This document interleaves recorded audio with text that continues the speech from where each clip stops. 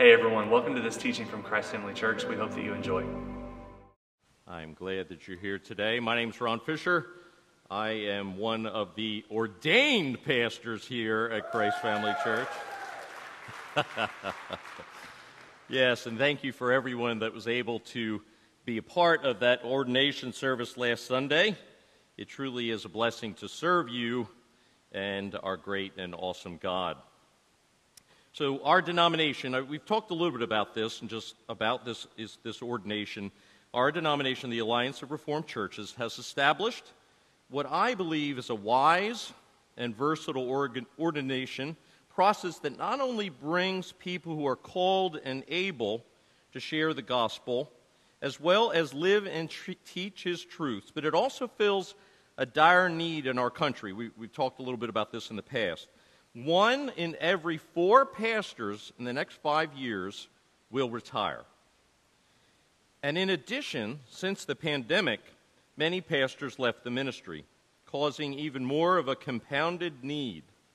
For instance, our denomination has 11 churches just west of Cedar Falls here in Iowa. 8 of those churches are without a pastor right now. This new Pathways, which the program is called, allows individuals, again, who are called and able to bring to bear the experience and schooling that they already have, hopefully fulfilling the core competencies and also achieving the other practitioner-level areas. If a pastor has areas that he can improve in, and we all do, but I definitely do, he can still have learning in those areas. Now, our denomination, through our network, supports them with a team, three people, a guide, a coach, and a mentor. So they're not like ordained and they're sent off and, patted on the back, hooray, we're in the end zone, we're not going to walk with you. They do walk with you. Honestly, I cannot think of a better way to equip pastors and pastors in churches to spread the gospel here in the early 21st century. Now, speaking of our denomination, this past week, Pastor Zachary and I had the opportunity to attend our denomination's first gathering. It was truly a beautiful time of worship, getting to know each other, and being equipped to do the work of spreading the gospel and enhancing the kingdom. As we have emerged from the challenges of our past, our denomination, and praise the Lord, solidly roots itself in our Father and His Word. So, it's very important that we come together to get to know each other better, and we had an amazing time in Denver this past week. So, of course, Pastor Zachary left from Denver, and now he's out in Romania. If you're on social media, I'm sure you're going to get to see some of those pictures. He actually preached this morning at a Baptist church in Romania, so you get a chance to see that. So here back in Davenport, Iowa, we're in the beginnings of a new series called Waiting Room. Now, last week, Pastor Zachary preached on waiting on God. Now, and he asked me to remind you to continue to keep up unplugging for 10 minutes each day to spend time with God. I think that's really possible, and I encourage you to do that. Now, this week, we'll be covering waiting in suffering. And the coming weeks, we'll hear Pastor Zachary on formation and other topics. So he asked me a few months ago, as he was putting this series together, he asked me which of the topics I'd like. And crazy me, I picked suffering. One of those really fun topics that everyone rushes to preach on, and congregations, they just sit on the edge of their seat waiting to hear about. Like you, I've been through difficult times in my life that I would say constitute as suffering. As sure as the sun rises in the east, it is sure to come. Unfortunately, most of us want to avoid it. Now, you're saying to yourself, wait, what did he just say? Unfortunately, most of us want to avoid it? Unfortunately. Yep. I believe that suffering plays a role in our salvation, and is critical to understanding the gospel. So it's really important. So this is what we're going to be covering today. So what will we learn today? 3 things. Number 1, suffering and the internal process that happens. 2, suffering, the external benefit. And then lastly, what is to come. Now, if you've got your bulletins there and you want to fill in the blanks, I just gave you the cheat sheet really early, okay? So you have lots of time to take notes. All right, so let's read from our passage today. And let's see. Oh, wait a minute. All right. I think there we go. All right, so we're in 2 Corinthians 4, 7 to 18. And so let's read from our the scriptures of God's holy word. But we have this treasure in jars of clay to show that the surpassing power belongs to God and not to us. We are afflicted in every way, but not crushed, perplexed, but not driven to despair, persecuted, but not forsaken, struck down, but not destroyed, always carrying in the body the death of Jesus, so that the life of Jesus may also be manifested in our bodies. Since we have the same spirit of faith according to what has been written, I believed and so I spoke.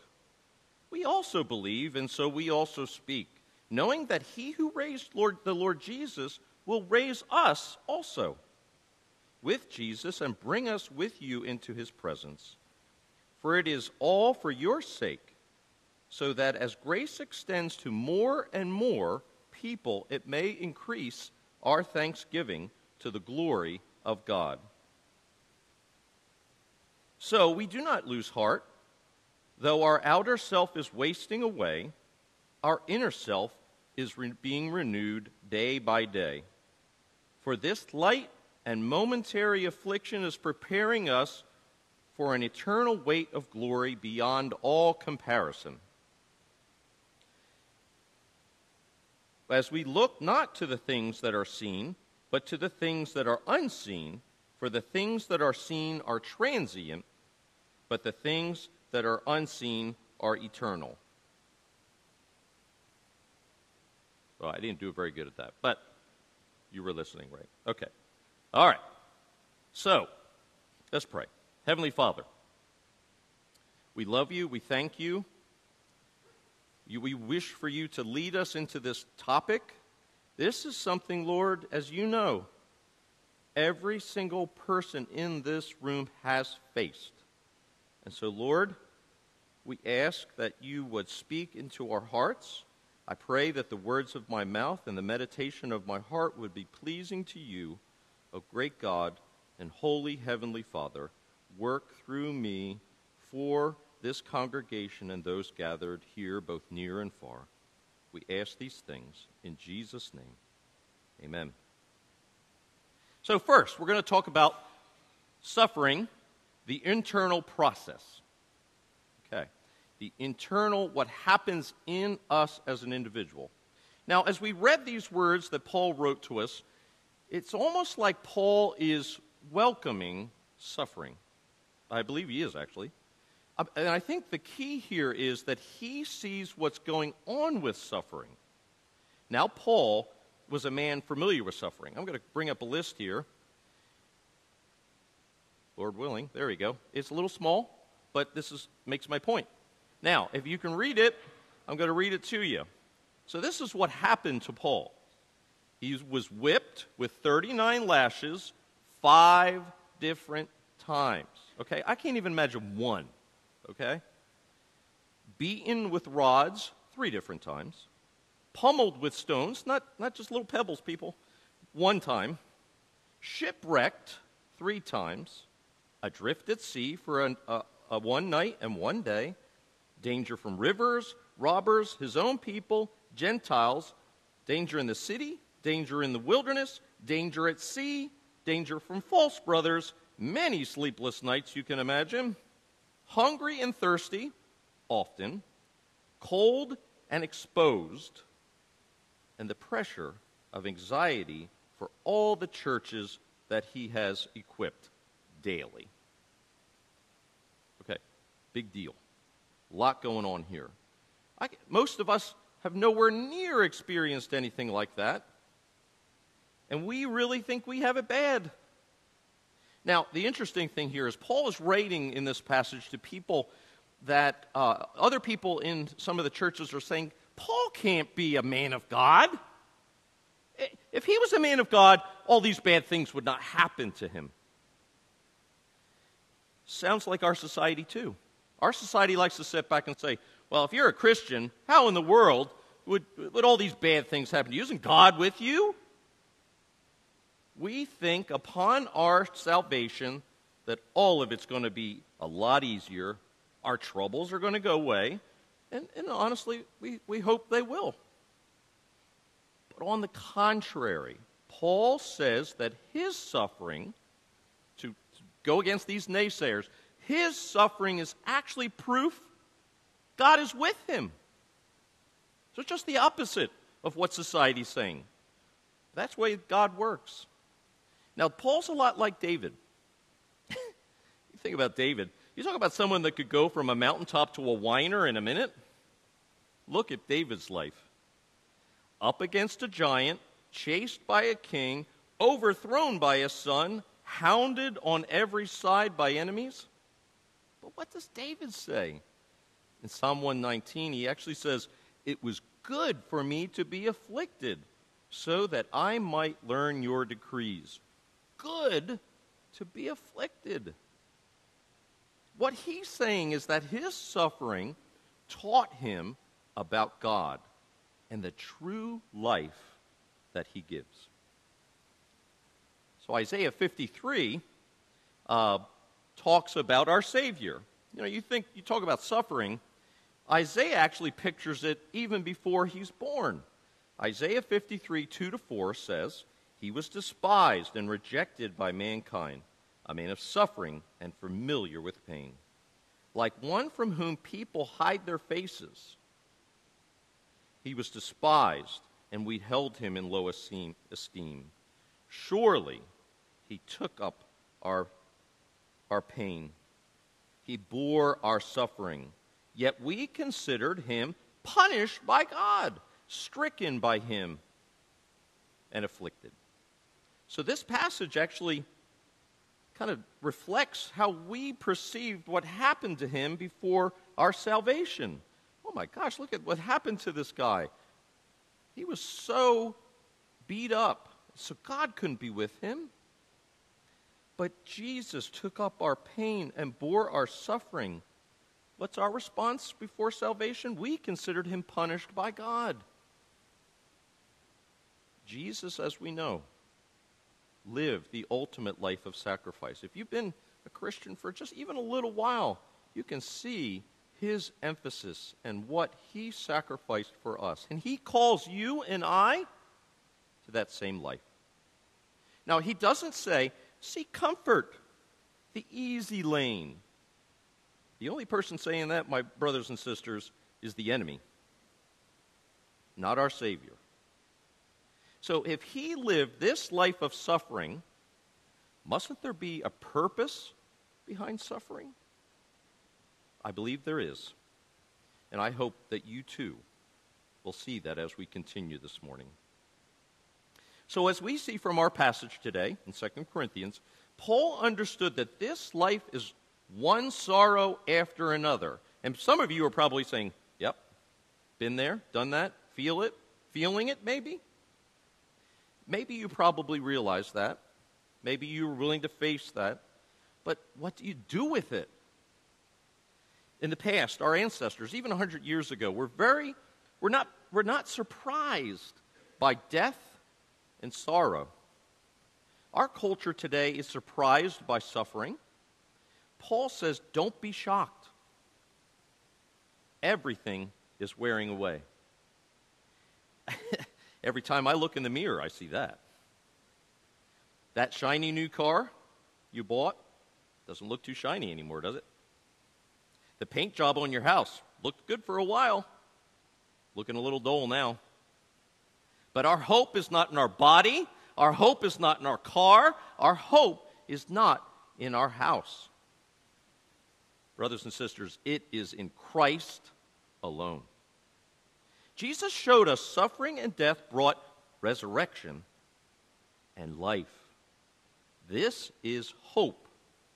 This is our gospel. Now, death to resurrection, weakness to triumph and exaltation.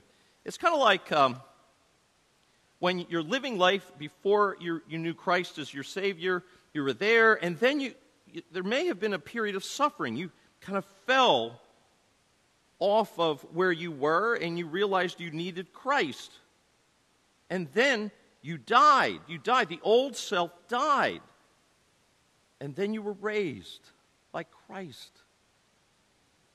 A good friend of mine always said, there can never be resurrection without a death.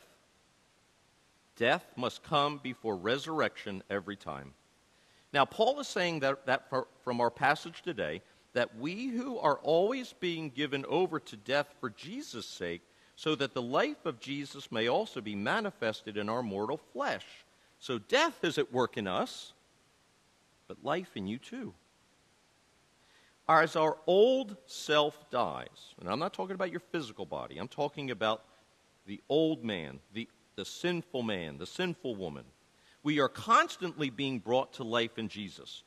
Not just on the day we accept Christ, but every day we are continually transformed as we experience suffering and hardship over the true life in Jesus as we rely on Him and become more like Him each and every day. The truth is that Jesus' life shows us it is His suffering, it is His death, and it is His resurrection that is our only hope. And His true and ultimate promise. He promises you resurrection each and every day. He promises you resurrection when you die, your physical body stops. As you die, and each day, and ultimately, He promises to bring resurrection to you. Now, look what He did with Paul. Okay. Now, this is a guy that persecuted the church and then was taught by Jesus. He suffered, and where did Paul end up? Okay, Paul ended up under house arrest. He went before Caesar, and then he lost his head. Okay, we are told he was beheaded. But what came out of that? Paul wrote most of the New Testament that's in the Holy Scriptures this very day. It was Paul's transformation that ultimately blessed over 2,000 years of Christians. So what am I trying to say?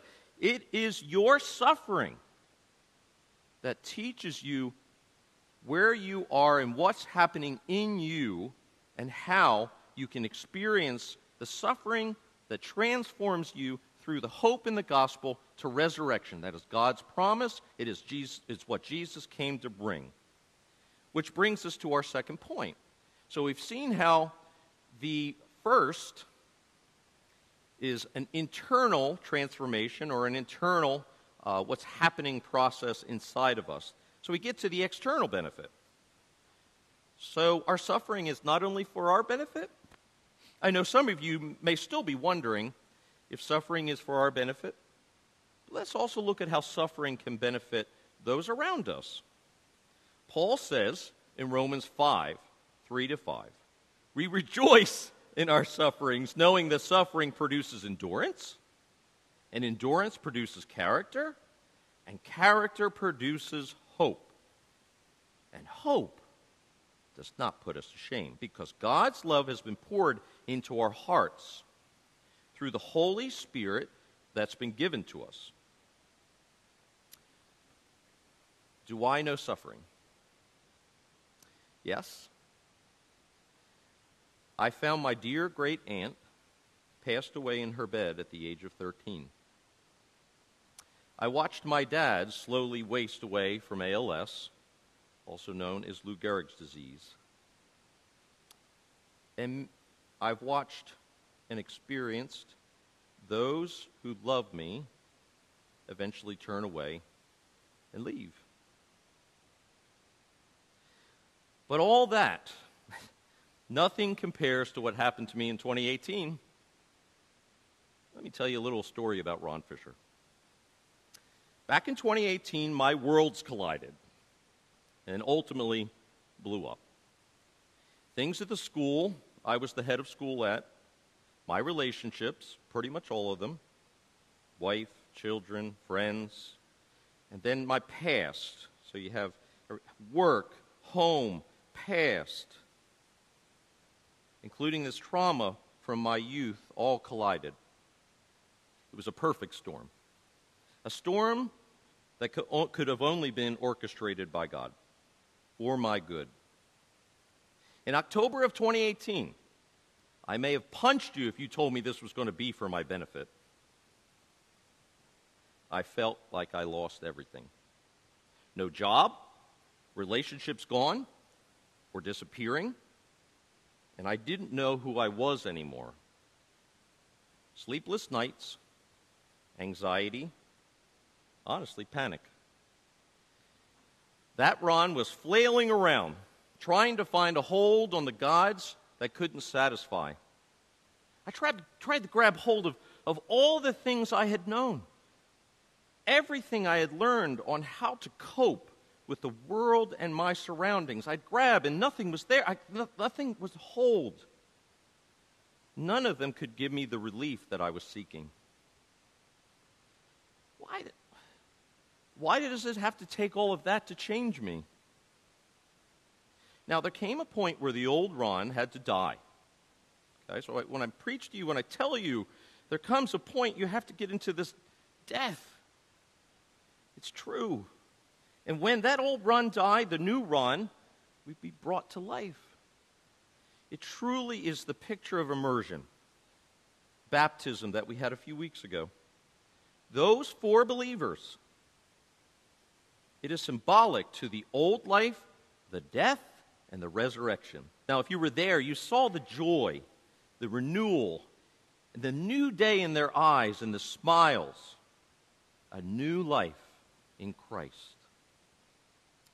Now, at some point on my journey, but early on, thank God, God gave me this verse we read in Romans 5. Those words, suffering, endurance, character, hope. Now, I knew that I was going through a lot. And when I pulled out of that deep self-pity, I was willing to grab a hold to God's promise through Paul. That was something. Those words were something I could hold on to. Nothing like the things I looked to in the past that didn't satisfy. I needed endurance because it was really hard. I definitely needed character because I lacked a lot of it. And hope? I'll be honest, hope was foreign to me. So we, God and me, embarked on this journey. I did learn endurance from suffering. I could see that, I could learn to endure through this suffering. God shaped some character out of that mess. And now I can continue to pursue hope with His help. He, my brothers and sisters, has proved faithful and true, and He's not done. This was definitely not an overnight fix. It was 5 years, and in some ways it still continues. Although the butterfly has emerged from the cocoon, I believe He still has really just begun to stretch my wings. Praise to God. Now, why do I bring this up? It's not to show you that I have suffered more than you, or what I went through is more difficult than maybe what you've went through or may go through. But I believe that out of death comes resurrection, and out of weakness comes Christ's power. Paul says it in the passage. Paul says, "But He said to me, my grace is sufficient for you. My power is made perfect in weakness. Therefore, I will boast all the more gladly of my weaknesses, so that the power of Christ may rest upon me. For the sake of Christ, then, I am content with weaknesses, insults, hardships, persecutions, calamities." Okay, Paul says he's okay with weaknesses, insults, hardships, persecutions, calamities. For why? For when I am weak, then I am strong, Paul said. So I say to you, for me too, bring on the weakness. Embrace your weakness. Do not run from the suffering. Now, he called me back into ministry in 2021. And as he is glorified, he is giving me this family called Christ Family Church. He has brought about ministry in the community through what he has done in me. He is allowing me to counsel and lead others to life. Now, why do I do counseling? Because of the healing and renewal that I've received. It is through it I can help others with Christ through their suffering and help them find healing and renewal. I'm not perfect. I'm still learning. I'm still on this journey. I have prayed for 5 years,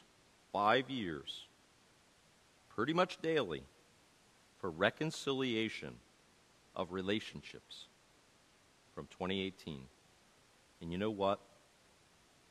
God's making a way, even now. Did you know that an acorn, if you drop an acorn, that over time, that one acorn can fill a continent with trees? If you give it time, that's the truth. But what must happen first? The acorn must die. But out of that death comes endless strength, life.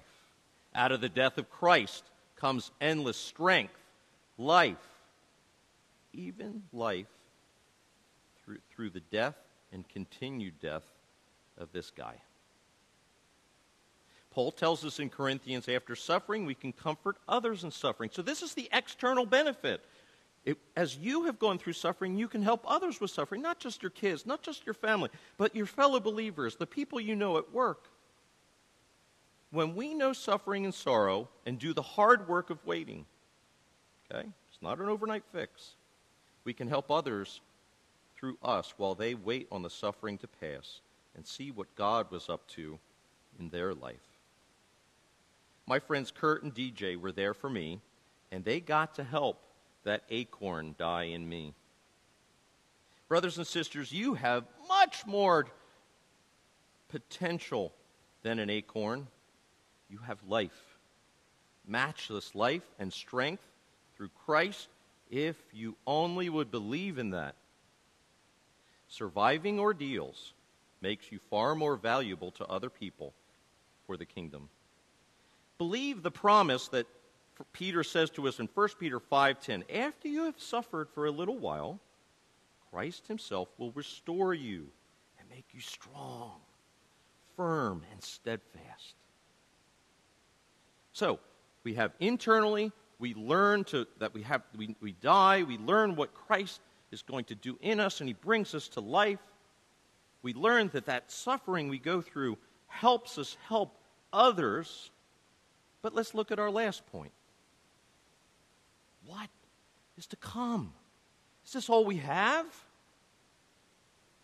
So if our suffering is momentary and light, what's our hope? And remember, this is an area that I very much desired to understand, and that's hope. And God's teaching me. Is there something after the disappointment, the difficulty, the trouble? How do we know all this works out? What's our assurance? Is it good work? Attending church your whole life?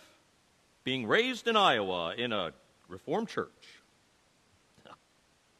Our hope is to believe that the resurrection happened and live the daily life of death and resurrection. These light and momentary troubles are nothing to compare to the glory of what will come after the resurrection after our physical death. The gospel engulfs suffering. It is greater than suffering. We know this because of the hope that we have. Heaven is not our hope. Okay, if you're looking forward to going to the clouds and strumming a harp, it's not where we end up, okay? Our hope is the ultimate restoration, the new heaven and the new earth. This is our true hope in Christ and his resurrection. We get all of it back again, restored, transformed. All creation is waiting with his breath held, waiting for the sons and daughters of God to be revealed. The tragedy that you've been through makes the joy greater. The Bible makes it clear that the only way that Christ was able to show up at Jerusalem, you think about that, he knows what he's going to.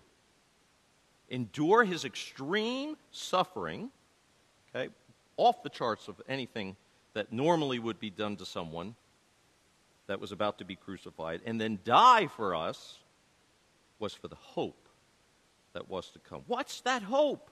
You. He saw you on the other side, restored, resurrected in an intimate, permanent, eternal relationship with God the Father. That was his hope. You were his hope, what was to come. And the only way this makes sense is that joy is greater than the cross. Joy is greater than your suffering, my suffering, hardship, your hardship, my hardship. Now look at our Savior. In Hebrews 12:2 it says, looking to Jesus, the founder and perfecter of our faith, who for the joy that was set before him endured the cross, despising the shame, because being hung on a cross was shameful to the nth degree, and is seated at the right hand of God, the throne of God. So why did Jesus go to the cross? To restore relationships with each and every one of you, and to spend eternity with you, an eternity that is greater than anything we can fathom. This is so hard to understand why Jesus would do this, because we think of ourselves, we wouldn't do this. It's hard to understand how suffering helps you and other Christians, especially when you're going through the suffering. But it helps both sides. The suffering transforms you, and you can help others. Joy engulfs suffering because of the cross. Joy absolutely undoes suffering. This is the promise of the gospel. And ladies and gentlemen, this changes everything in our lives. We can have joy today because of the cross, but our hope is in what's to come. Not this life, but what's to come. J.R.R. Tolkien, the author of The Hobbit and The Lord of Rings, said and wrote, and I believe he demonstrates in his books, he says that there is a hope beyond the walls of our world. The Bible rustles that everything eventually will not be so. Paul tells us what is seen is temporary, what is unseen is eternal. There is more coming, more than you can ever understand or hope for. We can't fathom it. So the other day, I'm writing this sermon, and I'm thinking about this. I'm watching, the other day, my daughter and I were watching a Marvel movie called Ant-Man and the Wasp, Quantumania. Okay, some of you may have seen it. Now, I'm not a big fan of this whole quantum universes thing, especially when some people these days feel like, oh, I messed up because I was in another quantum universe. No. But this picture of this movie gives me the heart. There is way more to this world than we can see, the world that's to come. Sometimes, and I have no proof of this, I believe that we may be able to explore the vast universes in our new bodies beyond the Milky Way. Maybe we get to explore a cell, an animal cell, like a that microscopic animal cell, like walking around a state park. That'd be pretty cool, right? Walking around, oh, look at that. What's that? That's mitochondria, Or maybe we get to explore thought like a roller coaster. Or a beam of light like a great meal. I don't know. But isn't it great to dream and to hope? I want to conclude today by reading two passages from one of my favorite authors, C.S. Lewis. Now, I believe that C.S. Lewis understood hope and the new heaven and the new earth, and he wrote about in a book called The Last Battle, which is part of the Chronicles of Narnia. So it's the last book in the Chronicles of Narnia. Most of you are familiar with the second book, which is The Lion, Witch, and the Wardrobe. Okay, so that's the second one. And then this is the last one. So I think that he was an amazing Christian. Some call him the greatest Christian author of the 20th century. And what he writes to start in this book, he says, and he's talking about, the kids, and, and by the way, in Narnia, there's talking animals and stuff like, okay, remember, it's a story. But he writes all of their life, so as they're at the end of this, this is the resurrection, this is the end of the world, and he writes, all of their life in this world and all of their adventures had only been the cover page and the title page. Now at last they were beginning chapter 1 of the great story, which no one on earth has read, which goes on forever, in which every chapter is better than the one before. And this, he writes. Now again, we have to realize that there's King Tyrion, there's two children, there's a unicorn, there's a donkey, and of course they all talk, and this is the unicorn talking. Or actually, this is C.S. Lewis speaking about what they're going through. It's hard to explain how this sunlit land was different from the old Narnia, as it would be to tell you the fruits of that country taste, or how those fruits of that country taste. Perhaps you will get some idea of it if you think of it like this. You may be in a room in which there is a window, so picture this in your mind, that looked out on a lovely bay or of the sea or a green valley that winds through the mountains. And in the wall of that room, opposite the window, is a looking glass or a mirror. And as you turn away from the window and look at the looking glass, you suddenly caught the sight of that sea or that valley all over again in the looking glass. And the sea in the mirror or the valley in the mirror were in one sense just the same as the real ones, yet at the same time they were different, deeper, more wonderful, more like places in a story you've never heard, but very much want to know. The difference between old Narnia was like that. The new one was a deeper country. Every rock and flower and blade of grass looked as if it meant more. I can't describe it any better than that. If you ever get there, you'll know. It was the unicorn who summed up what everyone else was feeling. He stamped his right forehoof on the ground and neighed, then cried, "I have come home at last. This is my real country. I belong here. This is the land I have been looking for my whole life, though I never knew it until now. The reason why we love the old Narnia is that it sometimes looked a little like this. Come further up. Come further in." I believe that is a beautiful picture of what is to come. The new heaven, the new earth, and what it will be like. It will be like nothing we could ever imagine. I believe that if we knew what it was like, it would overwhelm us in this condition we're in today. But Jesus is preparing a room for you in this place, in that new heaven, and in that new earth. Brothers and sisters, dream and dream deeply of the hope that is in you. Do not forget it. He loves you very, very much. Let's pray. Hey, again, we hope that you enjoyed that teaching from Christ Family Church.